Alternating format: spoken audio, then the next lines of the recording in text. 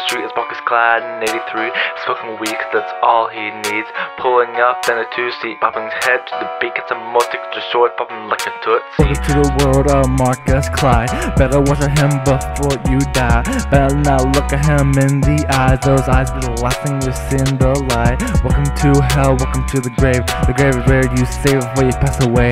Find a job, better hurl before you quarrel. Get a boy, get a girl, that means the world. Because oh dear God, where'd you go? You haven't been answering your phone. Where'd you go? I don't know.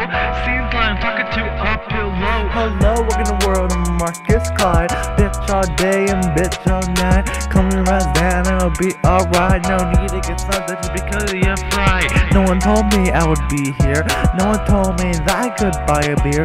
No one told me about the acting ass and feels like only civil war back from the time of my first year. Before status and dictatorship, if you wanted freedom and peace, I only was it. Found it with peace and unity of minds, I only prospered, not a dime in debt. Love to tell the rest, but love the legal to tell. I could end up with me in a rest. I could also end up like the rest and alone. That's what we all just say. Oh, hey, Marcus Clyde, don't you cry, everything's alright.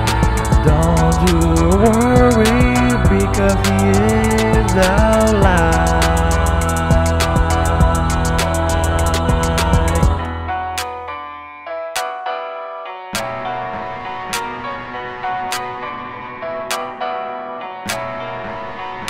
I want to tell the rest of the story, but I don't know really how to. I don't know how to.